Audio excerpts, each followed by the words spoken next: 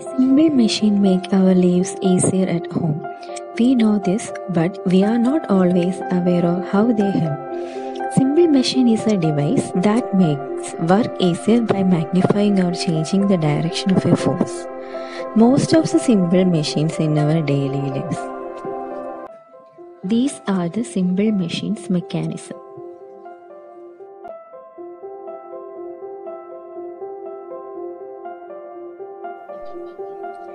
A screw is a shaft with a spiraling inclined plane called a thread wrapped around it. Turning the screw makes it move forward with a greater force than the effort used to turn it.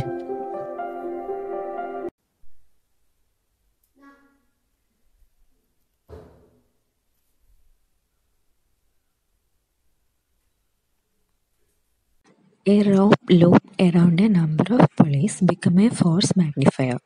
When the rope is pulled, the load moves a shorter distance than the rope, reducing the effort needed to lift it. The more loops of rope there are, the more the effort is reduced. Wedge mechanism is applicable for axles made of two inclined planes and used to push objects apart. Wheel and axle mechanism. Wheel fixed to a central shaft forms a machine called a wheel and axle.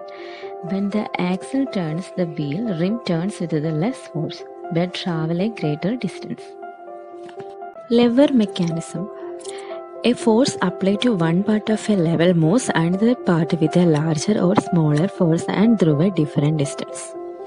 Nail cutter. Nail cutter is a type of a lever mechanism.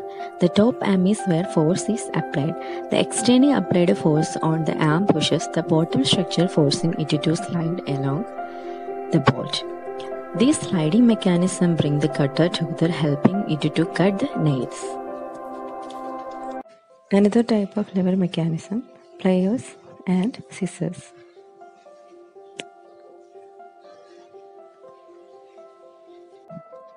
The idea of a simple machines originated with the Greek scientist Archimedes around the 3rd century BC, who studied the Archimedean simple machines, lever, pulleys, and screw. He discovered the principles of mechanical advantage.